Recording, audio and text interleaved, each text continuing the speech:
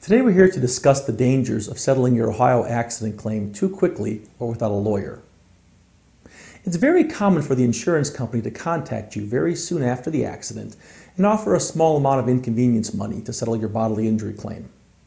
This may be done while you're still in pain, still seeing doctors, or before you've even had a chance to seek medical attention and find out what's wrong with you medically.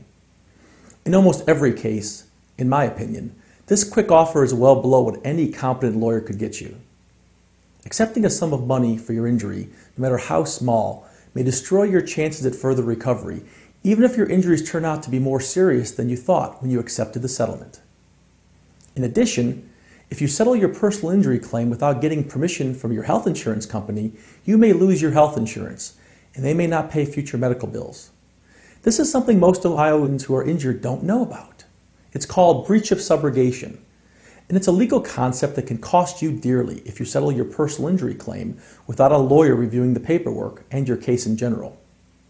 Most people have never even heard or thought to themselves, hey, I can lose my health insurance if I don't have a lawyer review my settlement paperwork and my case. Let's discuss what to watch for if you find yourself talking to an insurance adjuster without a lawyer after an Ohio accident, and some of the tactics that some Ohio insurance adjusters will use to convince you to abandon your case or to take a lowball offer. Watch out for insurance adjusters that try to befriend you and make promises to pay future medical bills. Of course, they want you to think that your claim will be fairly evaluated and there's no need to contact an attorney. In fact, one insurance company's training manual teaches their adjusters to keep injured victims away from lawyers by being their friend. I believe they do this for one reason: to save the insurance company money. The insurance companies know all too well that clients who have legal representation have larger settlements in general. Remember, these are trained professionals who know just what your claim is worth according to recent jury verdicts, and they are trained how to negotiate a settlement that is in their favor. Don't be fooled by a nice voice on the other end of the phone, the one who knows that you are most likely inexperienced in negotiating claims. Adjusters are, by and large, good people, but many of them work for companies that require them to save money by paying the least amount that you will take for your claim. It only makes common sense. They are in the business to make money, and paying you a lot of money makes them less money. The less they pay out, the more profit they make. Make sure you even the playing field. Just because an insurance adjuster says your claim is worth X dollars doesn't make it true. Your claim is ultimately worth what you will accept and what a jury will give you. With a competent personal injury lawyer documenting your case and willing to go to court for you if necessary, the value of your case usually goes up. Looking at it another way, the value of your case can also be measured in what amount the insurance company will pay to reduce the risk of a large jury verdict. Insurance companies hate risk. A competent, aggressive personal injury lawyer increases that risk, which increases the settlement offer in most cases. Think of lawyers in litigation like nuclear weapons. Few people want to use them, but just having them around makes you safer against the other side. When the insurance company knows you have a lawyer who has repeatedly taken them to court and made them pay dearly in the past, they're more likely to pay more money to settle the claim. It only makes sense. Talking to defense lawyers over the years, some freely admit to us that they take the reputation of the lawyer into account when deciding what to offer. This is all part of the defense lawyer doing his job. His job is to calculate the risk to his or her client. Now, after successfully handling thousands of personal injury cases, it's my opinion that the more experienced, competent, and aggressive the lawyer is, the better the settlement in general, all things being equal. Some adjusters take the opposite tact from being your friend. They may tell you that you have no case, that you could not have been injured in such a low-speed accident. If your injuries are serious, they'll still say the same thing. Have you heard this before? Other adjusters may say that other people weren't hurt, so how could you be hurt? Or they'll say you were hurt because you're old or overweight.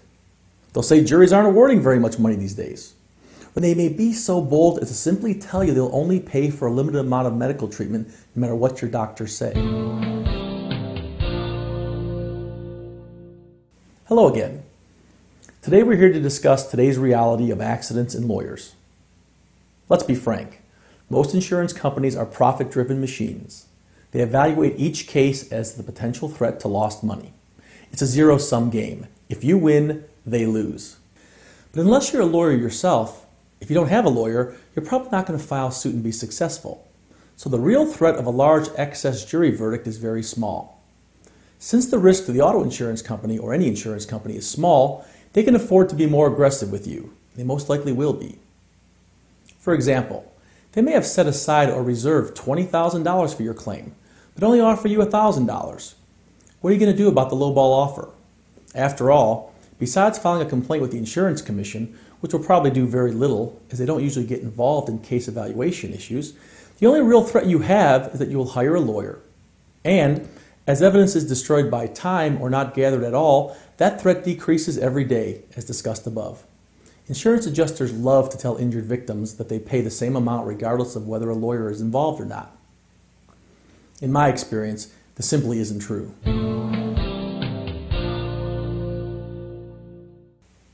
Hello. Let's discuss the types of financial compensation you may receive if you're injured in an Ohio accident by someone else's carelessness. If you are injured due to someone else's negligence, also known as fault, Ohio law says you are entitled to various types of damages. Medical expenses. The reasonable and necessary medical expenses that you incur as a result of the accident or are reasonably certain to incur in the future. This includes treatments such as hospital care, diagnostic testing, surgery, physical therapy, chiropractic care, and pain management. Many times the insurance company will try to make you accept medical expenses based on what your health insurance pays. However, our attorneys may help you recover the full value of your medical expenses, not the discounted amount that the insurance company would like for you to accept. For example, if your medical bills are $10,000, but Medicaid paid the doctors $1,000 as full payment, the insurance company may argue your medical bills are only $1,000, and so they may only offer you $3,000 to settle the case. Outrageous, but true. Lost wages. You are also entitled to recover any wages, earnings, you lost as a result of your injuries. Wages, commissions, bonuses, and all other earnings are recoverable. Even if you have used disability insurance through your employer, you can still recover the full value of your lost wages. Future loss of earnings. If your injuries have permanently limited your ability to earn in the future, in many instances you can recover the value of your earnings reduction. If the criteria are met, our attorneys will provide the evidence needed to support your claim and make sure you are compensated for your lost earning power over the remainder of your working years. Pain and suffering. You should be compensated for the physical pain, mental anguish, and loss of quality of life that you have suffered because of your injury. This includes future pain and suffering as well. Pain and suffering damages are in addition to, and many times exceed, your medical expenses and lost wages. Loss of full mind and body. Many times an accident can leave permanent injuries. If you have suffered any permanent loss of function or use of your body or mind, you should be reimbursed based on the percentage lost. This is known in the legal and medical community as permanent impairment ratings. This means you are permanently impaired as a result of the accident.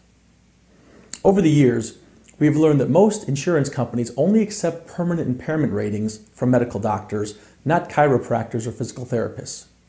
As such, if you are permanently impaired, it is important to be documented by a licensed medical doctor. Disfigurement. If your injury has left you with scars or other unsightly marks, you should recover for that disfigurement and the embarrassment associated with it. If you never recover from the disfigurement, such as when you have a permanent scar, you may also have a permanent impairment, discussed earlier. Damage to the marital relationship. A marital relationship can suffer when one spouse has been severely injured. If this occurs, you are entitled to recover for the loss of care, comfort, joy, affection, assistance, and loss or impairment of sexual relations. In addition, in some serious injury cases, the spouse may also have a claim against the party at fault for the loss of consortium they have suffered as a result of the party at fault's carelessness. Death. Wrongful death damages are usually available to the beneficiaries, often the wife, husband, parent, or child, of the deceased person. Damages are not only limited to economic loss and may also include lost earnings, pre-death pain and suffering, and loss of consortium, also known as loss of companionship.